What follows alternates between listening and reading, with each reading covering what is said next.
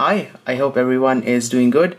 So the November 2017 security patch level update is here for the XZ Premium, and the build number is 47.1.A.5.51. And in case you have the dual SIM variant of the XZ Premium, this update will also fix the RGBC-IR and the ToF laser autofocus sensors. So I'm going to start the downloading process, and let's go over the problem real quick. So once you update your phone to Android 8 Oreo, in case you have the dual SIM model of the XZ Premium, it will break the laser autofocus sensor and the RGB sensors on the back of the phone, which assist the camera in autofocus and the color balance. So right now the sensors are not functioning. This is the dual SIM model of the Xperia XZ Premium. So if I tap on ToF sensor, you can see -1. And same goes for the RGB sensor. You can see all of the values are -1, means it's not working. And you can visually confirm this by pointing a camera on the laser autofocus system. You'll see that it's completely dark. There is no light flashing inside. Alright, so our update is now ready to be installed. I'm gonna press continue and install. And this should take about 5 to 10 minutes. I'll be right back.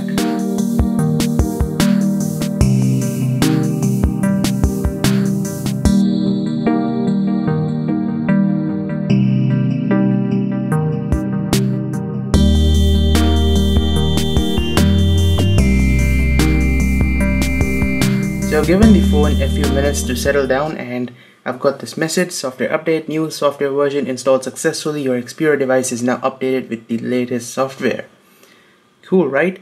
So the first thing I'm going to do is test the camera out, and without going into the service menu, you can see the camera is running. I'm going to flip it around, and you can see the laser is flashing.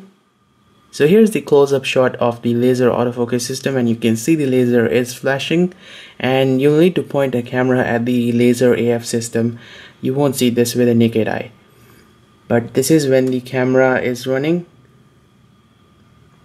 Crystal clear image, no problem. Laser autofocus is working. So you guys just saw that the laser autofocus system is now working on the XZ Premium Dual running Android Oreo. Now before I go and test the RGB sensors, let me show you what the security patch level is. This will be 1st November 2017 Android 8 Oreo. So let's go ahead and open the service menu. You'll need to copy and paste this code onto the phone's dialer. So select this, and this code is in the video description. You can go ahead and copy and paste it from there. Service tests, scroll down, and RGBC-IR sensor, you can see it is working fine.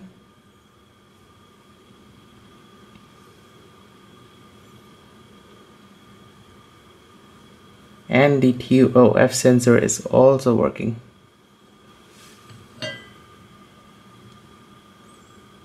So there you go.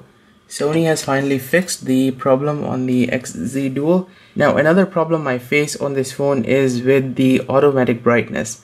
The brightness is just too darn aggressive. Other than that, everything works fine.